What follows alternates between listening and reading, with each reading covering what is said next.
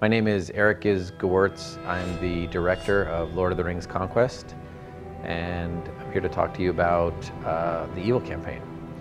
One of the things we wanted to do at the beginning of this game, we knew for Lord of the Rings Conquest that we wanted this game to have the epic feeling from both sides of the battle from Lord of the Rings.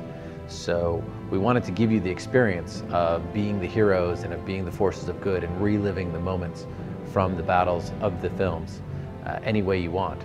But at the same time, we wanted to be able to tap into those dark fantasies you've had of what happens if you were actually one of the warriors in Sauron's army. So building off that idea, we got inspired on this idea of an evil campaign. And what if you could play the evil campaign from the side of the bad guys and really experience what it would have been like to conquer Middle-earth for the forces of evil? So what we did is we started with the premise of what if Frodo had failed in destroying the ring. So in the evil campaign, you started at Mount Doom and you're trying to stop Frodo from destroying the ring. You get there just before he's about to drop the ring into the cracks of Doom. You defeat him and you deliver the ring to Sauron. And what this does is make Sauron powerful again. And he's able to rally his forces and drive the forces of good outside of the Black Gate and into Middle-earth. And as the forces of good kind of retreat and the armies of West retreat back to Minas Tirith and to Rivendell and all these fortresses of good, the evil forces trail along beside them. The other idea is that now that Sauron is powerful again, he's able to resurrect his generals. So he resurrects the Witch King and Saruman and even Balrog.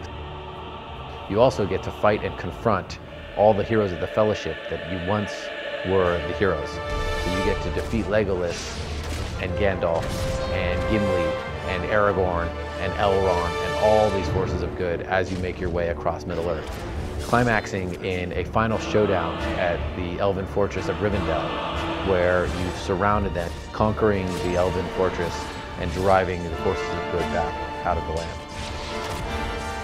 Some of the cool things you get to do as the forces of evil is you get to play as an actual troll. You get to play as a giant troll with a huge club, and you get to knock guys around, send them flying. You get to pick up enemy units and throw them across the battlefield. If they hit other allied units, they'll scatter like bowling pins. You really get a sense of power as you move through as a giant troll. You get to ride the massive wargs, those wolf-like beasts from the films, trampling enemies underfoot. You've got a giant sword and you're cutting down guys left and right as you cross the battlefield on this giant wolf beast. You get to ride the actual Oliphants.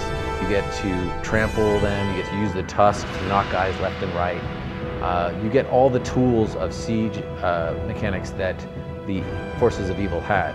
You get to use those giant siege towers that assaulted Minas Tirith.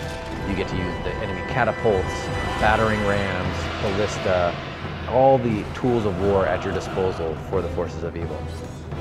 One of the coolest parts of being evil is actually getting to destroy the Shire. We have a full level design where the hobbits have rallied and they're trying to defend the Shire from your overpowering forces, and you march in there with Sauron and the Balrog and just lay the place